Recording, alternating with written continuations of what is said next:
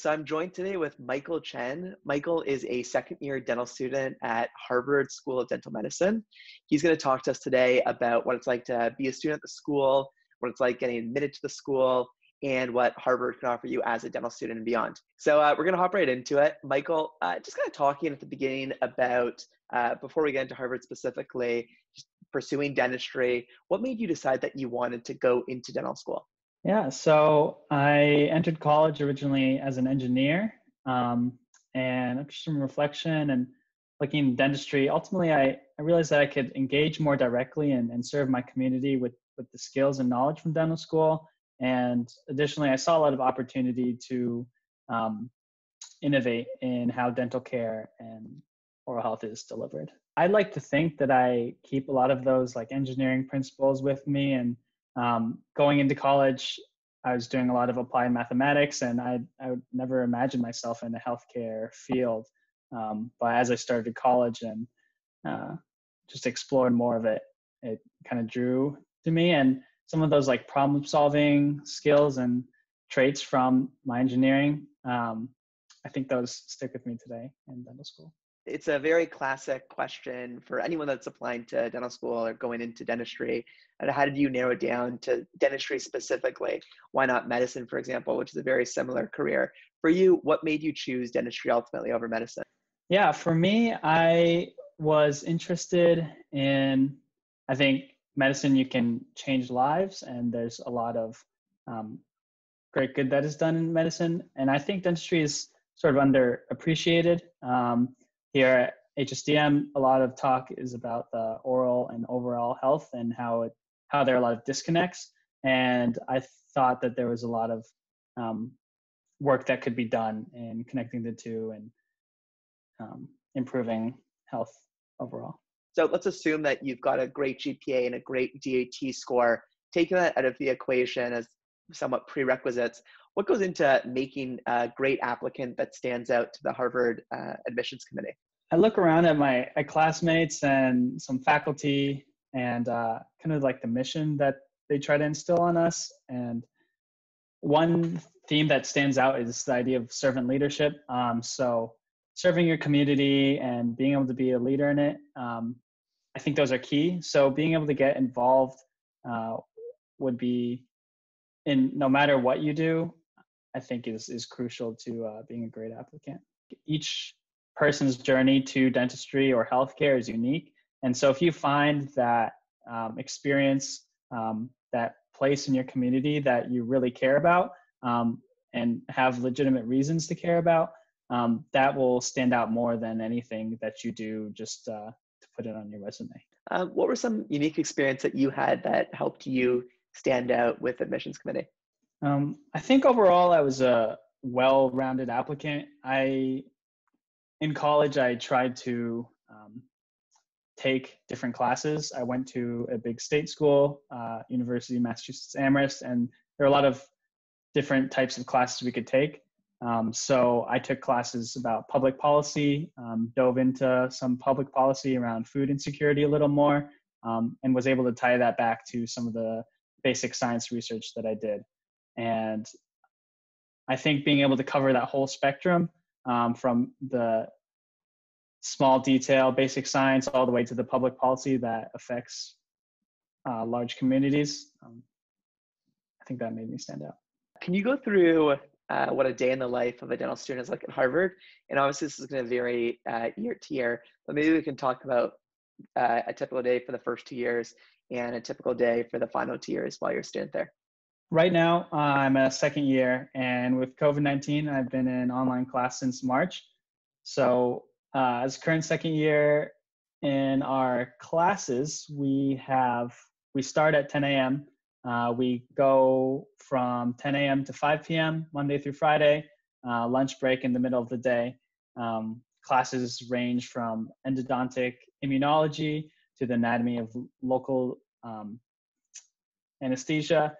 And we also have classes on LGBTQI health and how to write a scientific paper. So we have a pretty broad range in our second year. In our first year, we're completely integrated with the medical school. So we joined the 130 students roughly in that class, and we learn the same things they do, covering all the systems from the heart, the kidneys, psychiatry. And we also enter the hospitals alongside them to practice physical exam and patient interviewing skills. And so we complete that whole first year preclinical education with them before entering our second year strictly into dental school. So that's something that's pretty unique in terms of dental school education. How do you think that having that preclinical medical education now as a dental student is going to help you later on in your career? Yeah, so a lot of times people ask why are we doing this and what's the benefit? But overall, I think an understanding of the big picture of health will help me be a better clinician. Oftentimes in the dental office, you may see patients maybe more frequently than some people go see their primary care physician. And so being able to understand some things, have a broader perspective on overall health and how oral health plays a role into it, can help bridge some of the disconnects that exist between oral and overall health. So Harvard's known to have a very high specialization rate out of dental school. Why do you think that Harvard has such a high rate for getting students or helping students into specialty programs? And while you're in dental school, how do you think that Harvard positions you well to be successful in those residency and specialty programs?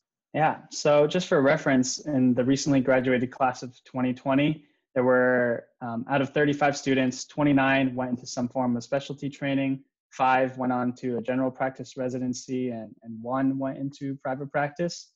And so these are high percentages. And I think that we have a lot of interaction with residents in our postgraduate programs here at Harvard. And there are a lot of different specialties that we interact with throughout our 4 years.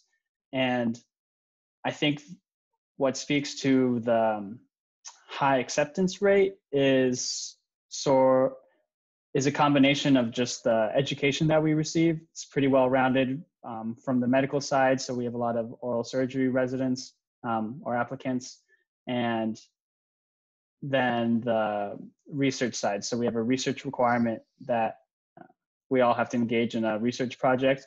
And those are some key components to the residency process. Yeah, just for some context, typical dental schools, including mine, about 10% of the class will go on to specialize. So 29 out of 35 is quite something.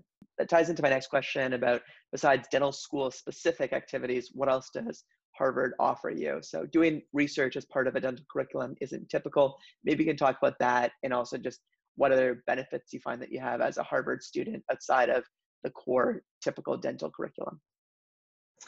Yeah, so being here in the heart of Boston, there's a rich intellectual ecosystem. There's so many colleges, different schools. We have 2 other dental schools within Boston. And it's a great way to network with fellow students and future colleagues, and also develop any passions you have outside of dentistry. For instance, I am interested in being a clinician scientist in the future, and the opportunities to do research are not limited to just my school, but I can do it at any of the surrounding hospitals, any of the surrounding schools, or even some of the biotechnology startups that are in the Boston area. And outside of that, if you don't know anyone who's doing anything that you want to do, chances are you can talk to someone who can direct you to that person. So you mentioned interest in being a clinician scientist. What are some of your long-term goals post-graduation? I envision myself being a clinician scientist because I like the idea of taking a technology, some research, some scientific finding, and be able to take it from the bench all the way to the bedside. So not having a research be published in a paper and be buried forever, but being able to help patients. As a dentist or healthcare provider, the direct care that you provide to patients is really meaningful and impacts so many people throughout your career. But for me, I am interested in how technologies or science can impact so many more people. And alongside that, I'm interested in dental education. I've had some incredible mentors along the way, and I feel that I want to pay it forward to the next generation as well. Being where you are right now, there's a lot of people that would want to be in your shoes. What advice do you have for someone that wants to eventually one day go to Harvard Dental School? I think my biggest advice is to talk to any student that you can, especially no matter which school you're interested in, but especially at this school, because it is so small, we only have 35 students per class. Talk to a current student or talk to an alumni. Everyone has a unique path. I'm sure that everyone wants to do something different. I may want to be a clinician scientist, but another person may want to be an oral surgeon. And so with everyone's path being so different, everyone has something unique to offer. So if you talk to a student, you can learn how they got to where they are and see how that reflects on your own journey. And if you want to know more, they can direct you to another classmate who can give you some more advice. So. All right, well, this was awesome. Thank you so much, Michael. I really appreciate it. Thank you, Joel. So if you like this video, I have a completely online video course helping students to prepare for their health professional school interviews. It's called Roadmap Prep. You can find it at roadmapprep.com. So go check out roadmapprep.com. There's over 2 hours of free videos. I have a whole module just on medical ethics. I think you're gonna like it.